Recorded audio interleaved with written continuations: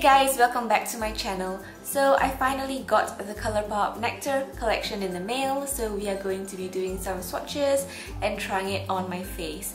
And I also included some comparison swatches for the Peach collection, so you guys can see the differences between the two collections. My eye makeup is looking incomplete right now because I did not get the pressed powder eyeshadows from this collection, as I feel like they are not really value for money, and I typically do not wear oranges or peach tone makeup, so I used some of the orangey shades that I found in this 35F palette.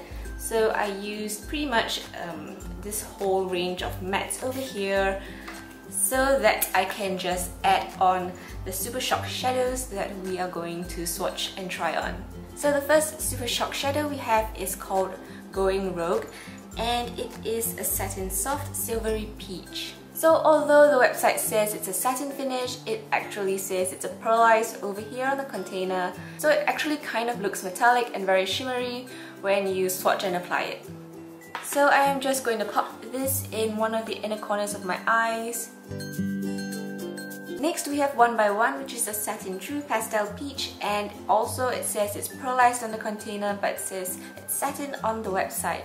So this one is more pink than Going Rogue, which is more orange. So there is a bit of a difference, but they both have a very similar finish in the sense that it is kind of metallic and shimmery. So I'm going to pop this on the other inner corner of my eye so that you can see if there is any difference.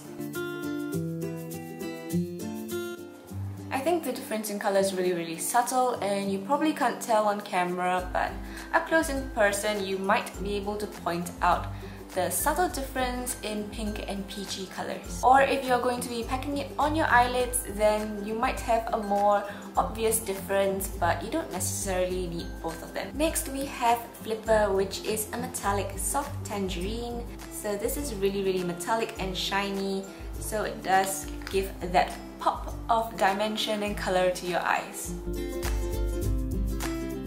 So I don't really think Flipper added much color to the eyes, but it did add a ton of glitter. Right, so in case you were wondering if any of the Super Shock shadows were similar to the Peachy Keen bundle or any of the shadows in the Peachy Keen quad, then you'd be happy to know that they are not. Like, they are all different in terms of color and finish. So if you pick this quad up, or if you pick any of the new Super Shock shadows, you will be getting something new. So to finish up the eyes, I'm going to be using this Pure Fully Charged Mascara powered by magnetic technology. And before moving on, I will be contouring with this Pure Cameo Contour Stick. It is a dual-ended contour foundation in the shade Medium.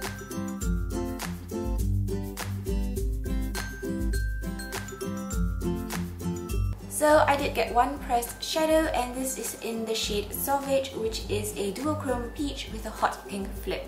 So I think this is a really pretty color, and I'm not sure if it is my skin tone or if the shadow is like that, but there isn't much of a contrast between the color and my skin, so it kind of looks like it's more suitable as a blush or a highlight, because the duochrome is really pretty, and this pink shade is also very pretty.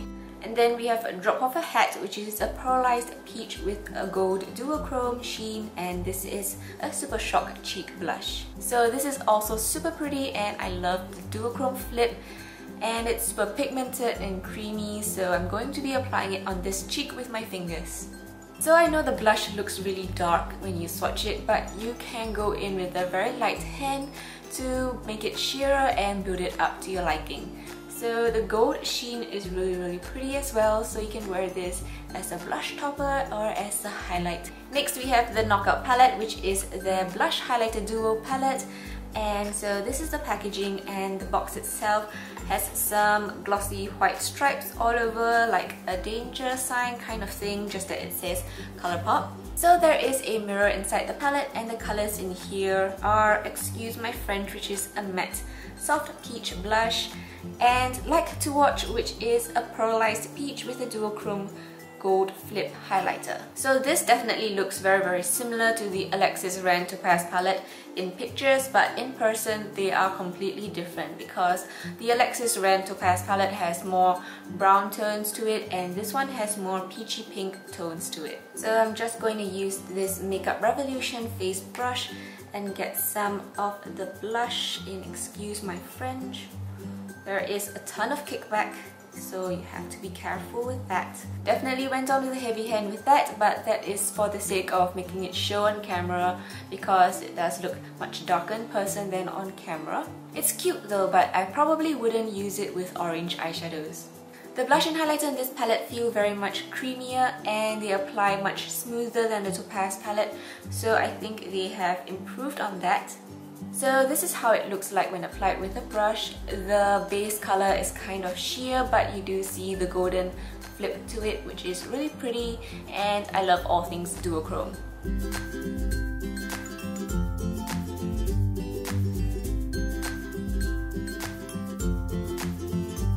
Now we are finally at the lips stuff, and so over here I have the Lippy Stick in Faded. This is their new creme formulas, which I hate, but I love this color, and maybe I should have just gotten the Lippy pencil since that would be in a matte finish. And this is the only color that I got because the other one is kind of a bit too orange. So ColourPop describes this shade Faded as a rosy coral. So the reason why I do not really like the new creme formulas is because it's too thick and gooey and oily, and it feels kind of heavy on the lips if you put too much. So what I did was to apply a little bit at a time and like just press my lips together to transfer the color and do some touch-ups. So I felt that really helped, and it now performs like a normal cream finish lipstick. This color is bomb though. Next we have the Ultra Satin Lip in Lightly, and this is a soft peachy nude. So it's funny how ColourPop's website describes this as there's a 100% chance you will love this soft peachy nude with a 30% chance that you're already wearing it right now. But truth be told, I will probably never wear this shade ever again. It's so light on my skin tone and it's washing me out right now. So this is a really bright neon coral, so it applied a tad streaky, but it's not that bad. I mean, if you look up close, you might find the light spots and patches all around, but you know, from a distance, it looks fine. Finally, we have the Ultra Matte Lip in the TWIRL, and this is a pinky coral. So this is a really bright pink instead of coral as described, and I wouldn't really call it neon, but it is super bright. I mean, it looks pretty much the same color as my sponge, which is a really bright pink. So while looking at the ColourPop website for the description of the colors, I noticed that the liquid lipsticks had very bad reviews because of how inaccurate the swatches were and how different the colors came out in person. So like, take for example, this is supposed to be a coral, but it's a bright pink.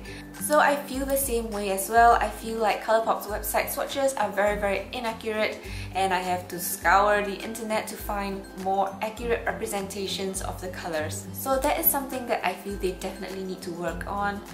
I mean, given that they are such a big brand right now. I really hope my colourful cheeks did not throw the lip colours off because it kind of looks scary right now, having so much colour on my face. That is all I have for the Nectar face. I will definitely be doing the pink face as soon as it comes in my mail. Thanks for tuning in with me. I hope you enjoyed yourself, and I will see you guys soon. Bye bye!